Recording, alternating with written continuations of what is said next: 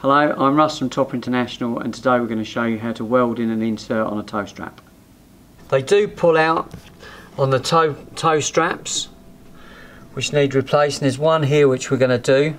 So the tools that we need are a soldering iron, 2 drill bits, an insert, and some small pieces of topper red plastic, which I've cut up using a pair of scissors.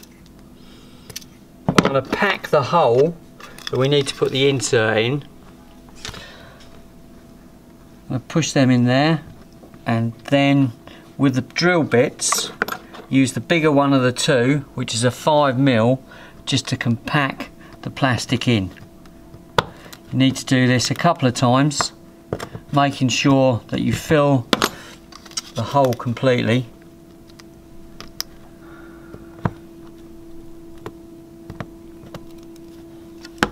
Right, so now we're ready to burn the insert in.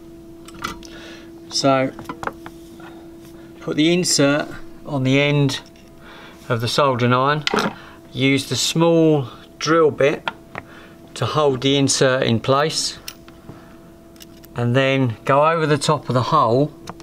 The idea of doing this is that if you use the big oversized inserts, they're really difficult to get lined up and square. So with this, it's really simple. Just put a bit of pressure on and let the heat do the work. As you can see now, it's just sinking into place.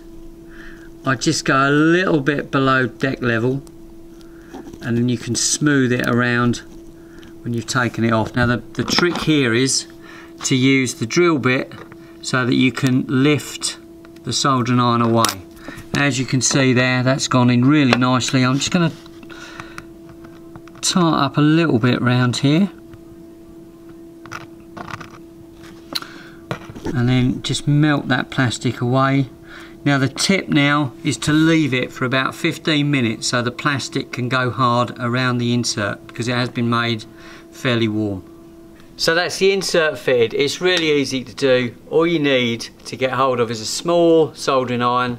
The inserts are supplied by Topper, and we'll supply the plastic as well.